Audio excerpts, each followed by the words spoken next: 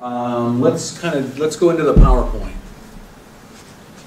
I guess I don't need to just do that screen back down. This is kind of a review of what we've talked about in a roundabout way, looking at some commercial methodology and some backyard methods, and I think I probably have just about enough time to do it. So what do I need to do to start? Forward. Okay. I'm not a real technologically advanced guy, so sometimes I confuse myself. So, commercial orchard culture versus backyard orchard culture. Commercial hedgerow techniques, and we talked a little bit about hedgerows earlier, about using hedgerows to your advantage in the landscape. And actually, the commercial fruit industry has been using hedgerow techniques for many years and are really, really moving towards that now. This technique is called a crossover, where they'll grow a tree out for the first season as a V, just a big double V, and then they pull it over itself.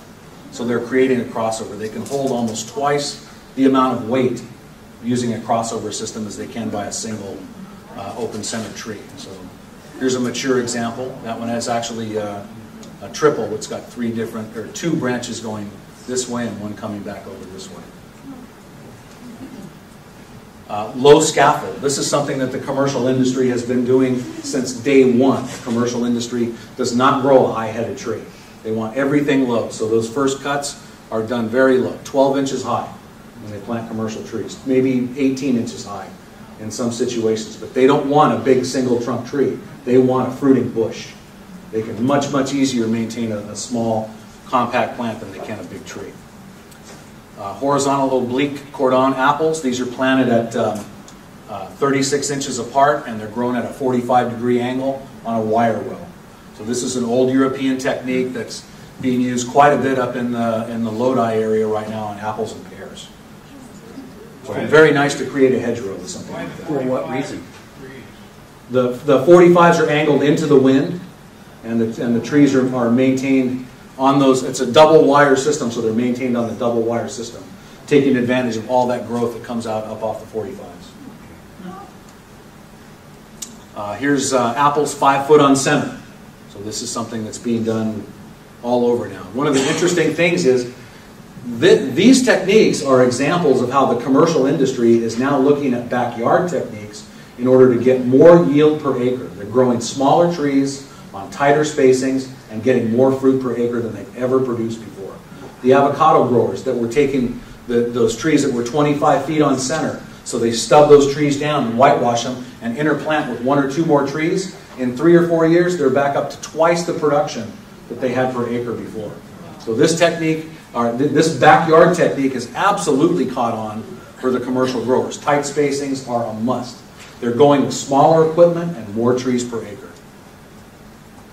Tertiary system. This is just a simple double T-bar trellis system. These are pairs on this system, and that way you can grow these rows to north and south, and you grow your fruiting branches out.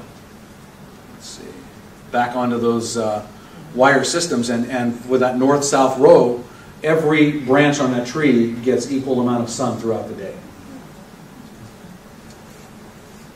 Perpendicular V's. This again is a technique used for strengthening and the ability to hold a large fruit set on the trees. These trees are grown very, very short in a V form, and they're topped every year right there at about 8 feet tall. Hedgerow apricots. Apricots used to be 18 by 20 or 22. This row is 12 feet wide, and these trees are 8 feet apart. So they're, again, more than twice as many trees per acre as what they would have planted before, almost double the yield. Predominant central leader. This is kind of a technique that is going away. They used to use this a lot on apples and pears when they had bigger equipment. So this is actually peach, using a perpendicular V and growing, or that predominant central leader, and growing side branches out. So they're still allowing for a pretty high central lead. These trees were probably topped out at about 12 feet tall, but the old system using pears and apples was 25 feet tall. So they're bringing these systems down. One of the main reasons that they're growing more trees per acre and smaller trees now is About 20 years ago, the liability insurance companies went in and said, you got people 60 foot up in that avocado tree picking avocados, your insurance is done, canceled. We give you we're not going to insure you against any issues that happen up 60 foot up in that tree. So the growers thought, okay, we really only have one choice. We bring the tree size back down to where it's manageable and where most of the work can be done from the ground. And that's where the commercial industry has landed today. This is perpendicular V pear orchard, 3 foot on center. This is up outside of Sacramento in the Winters area.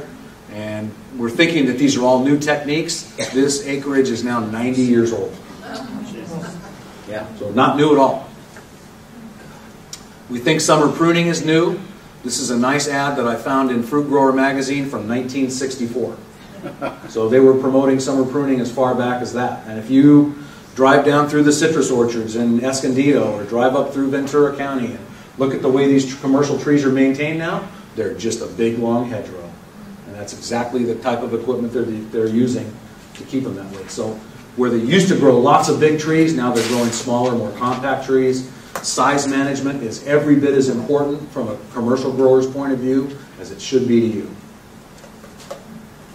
Time to prune. The old commercial pruning schedule was always prune in the winter. This is a Gravenstein apple orchard owned by my friend Norman Heckler in Woodstock Valley, Connecticut. Think Norm's going out to prune today? I doubt it. Now, what he could have done and what should have been done is about September, all this long wimpy growth should have been taken off. This is a nice tall spindle Gravenstein apple. It's a nice side branching, plenty of fruiting wood, but all this long wimpy vigorous growth has to come off. It doesn't need to be there. That's not production wood. That's overgrowth from the summer. You're never going to see a flower or a fruit on that wood. So you've got to take it off. There's no reason to wait until winter time to do that. In fact, you want to do that while the tree still has ability to restructure its flowering wood and its spur wood. So doing this in mid to late summer makes a lot more sense than it does to do it in winter.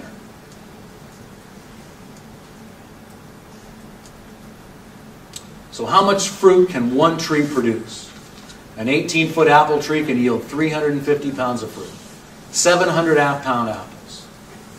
So my question is, how many people ate 700 pound apples last year? Anybody?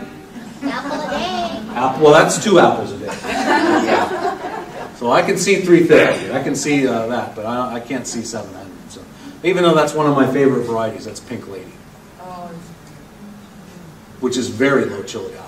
So 700 pound apples, 6 apples per pie, 116 apple pies. Now that's an experiment that I've always wanted to try. I really don't think I have enough trouble with my waistline right now, so I don't think I would be able to do that. But it really sounds, an apple pie every 3 days? That sounds great. Yeah. So how many apple pies did you eat last year? Too many. So let's talk a little bit about true backyard orchard culture. We talked about rootstocks, how important they are. Here's a great example of what, if we were talking about, say, a Fuji apple or a Gravenstein apple or any standard apple variety. 30 foot on a standard rootstock is not uncommon. That's 30 foot.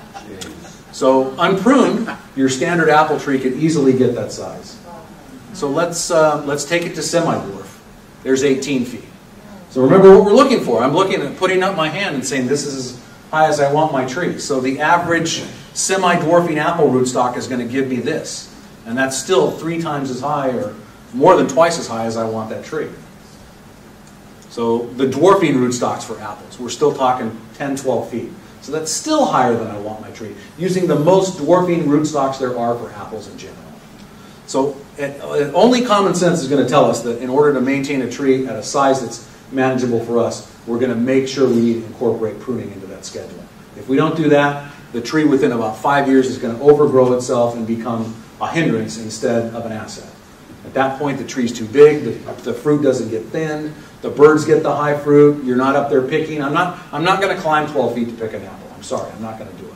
There's just no reason for that anymore. So regardless of whether your rootstock is dwarf, semi-dwarf, or standard, be willing to accept the responsibility to size control their trees so they're manageable for you. That was it. Okay. Wizard of Ozology. That's kind of where I'm coming from on most of this, because a lot of what I'm telling you today is undocumented information. You're not going to go to the UC Davis website or the UC Riverside website or Cal Poly Pomona and find information on how to grow a backyard tree. So what we're doing is hit and miss. And I definitely don't want you guys to think that I'm coming in here today and I'm telling you what you have to do.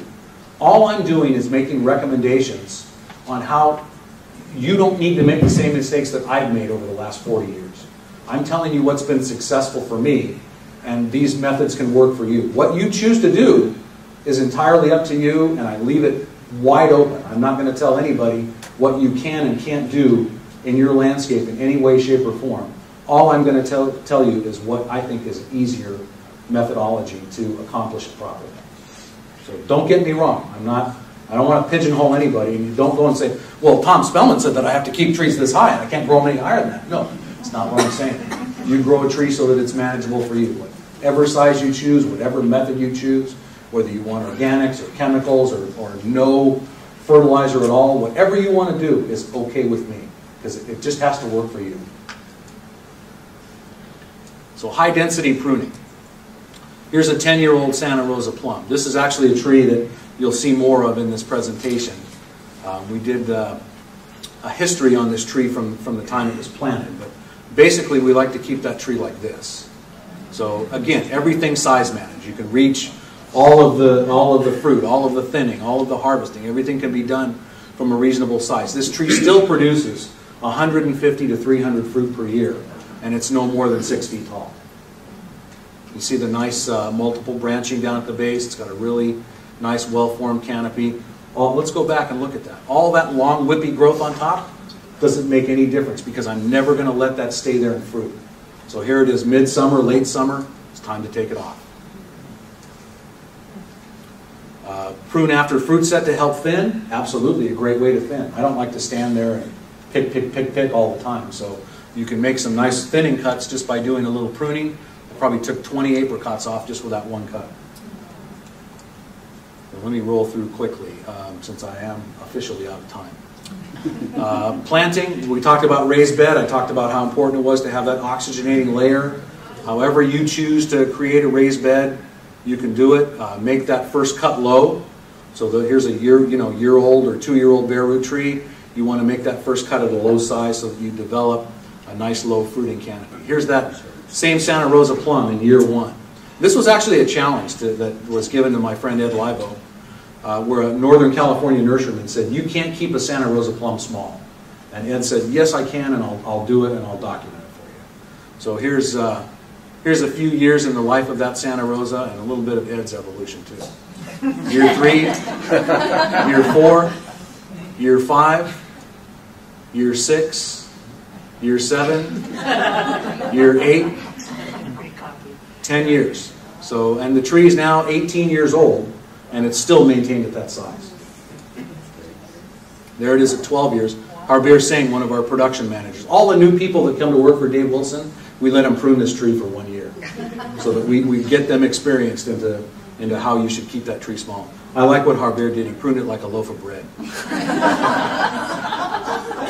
So canopy should start at knee high. Low cuts give you that nice low canopy. Here's Craig's Crimson Cherry, pruned within size height, so you can reach every branch and every fruit on that tree. When you're keeping it really, really low, though, it didn't feel as if there was a lot of, it felt very heavy on the inside. Is there a problem? Open up the center. Yeah, no problem. Here's some trees planted at one of our customers up east of Sacramento. 700-foot parking lot. Planted trees 10 feet on center along the fence. This is kind of casual espalier style. He didn't put them on the structure. All he did was keep them pruned off at about 5.5 feet and just let them grow out along the fence and kept them out of the aisleways and out of the parking lot. So you can manage trees in any form that works for you. Here's Heavenly White Nectarine, pruned to 6 feet. Some people say they're not getting enough fruit off of a small tree. 250 softball-sized nectarines on that tree that year. So 4 trees in one hole, early, mid, and late season all together. So you get 2 months or 2.5 months worth of ripening instead of 2 or 3 weeks.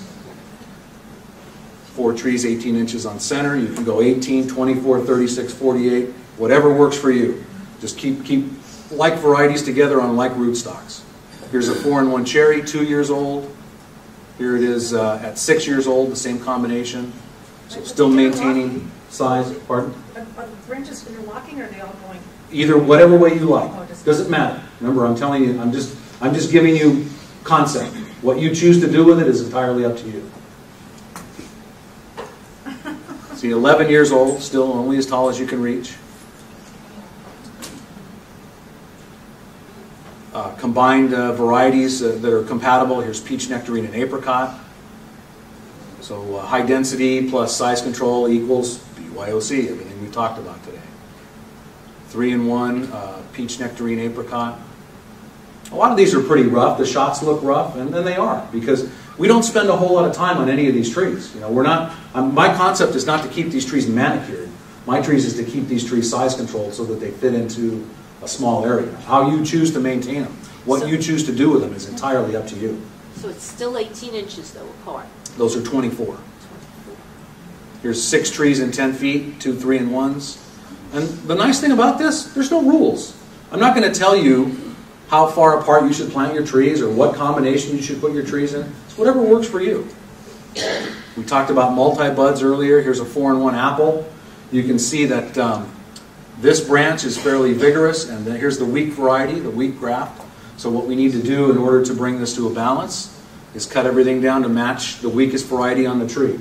Never let vigor dominate the combination. Always keep the vigorous varieties reduced so that they're no more vigorous than the weakest variety on the tree or the combination.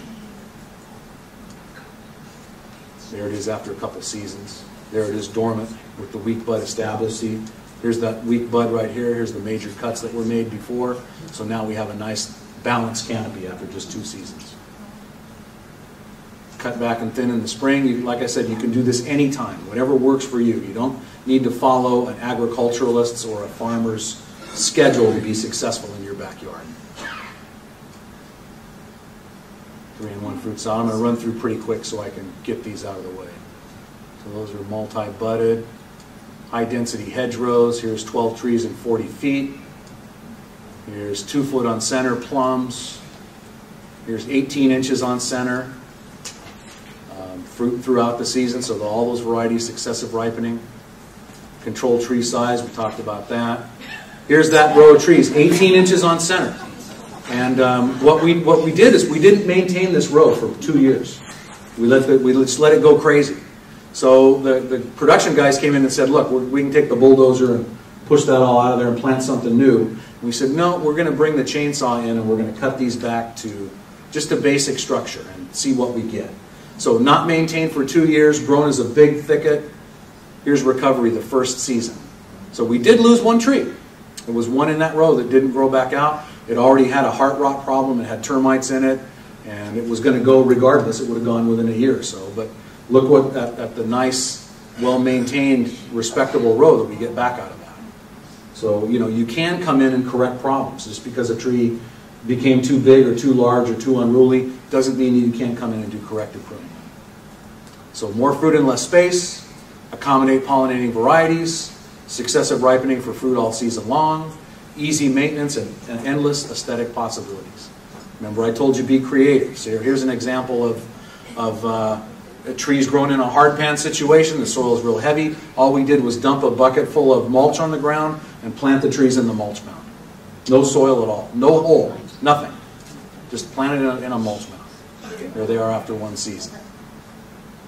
Raised beds. Raised beds are strictly for oxygenation, for getting that root zone up out of the heavy soil. So you can create a raised bed any way you want. You want to use 2x12s or just build a mound, or you want to use rocks and boulders and driftwood and all kinds of things. You can do whatever you want. So here's Mike Tomlinson. He's actually our graphic artist and does a lot of work on our website.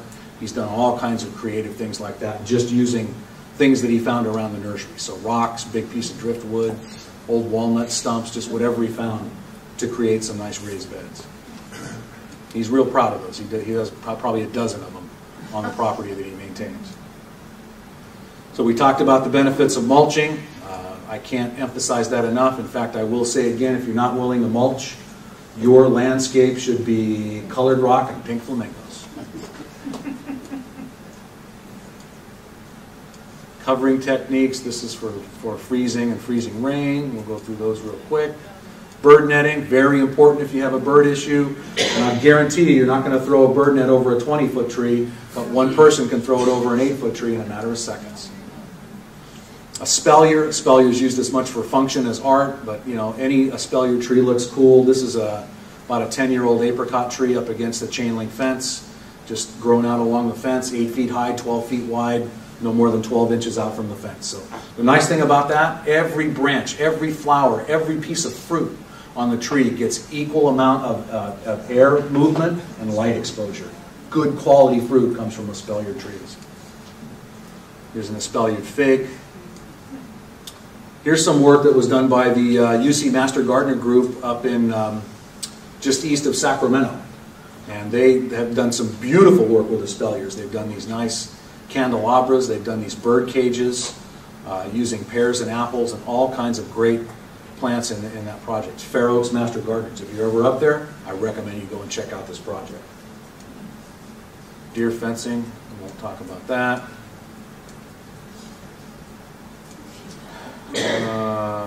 Same thing, review. There's a scraggly mess. There's mismanaged trees. So, you know, using fruit trees as ornamentals, you get great flower color, you get great fall colors, you can make great structures and use them for different functions.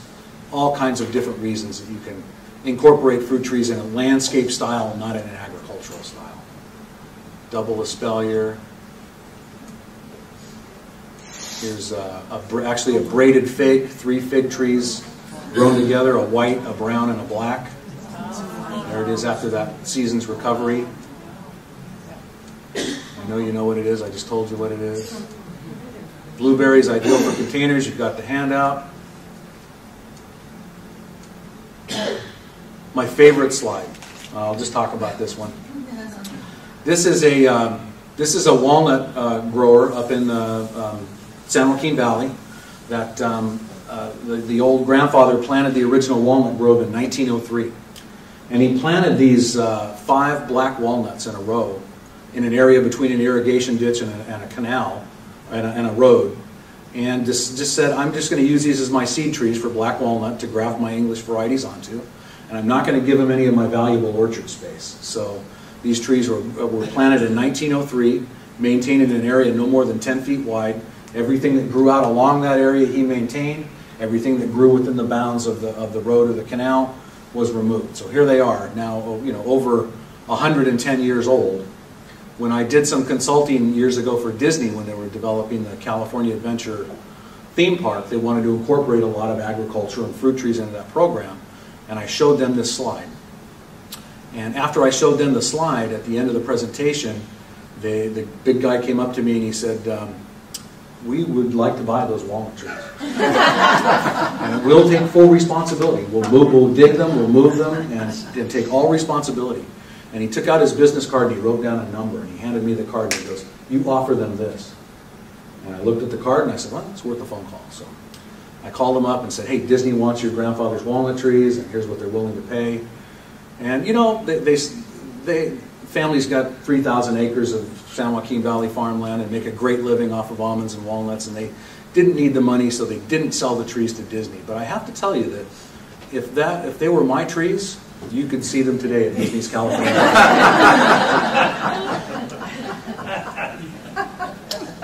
Thank you.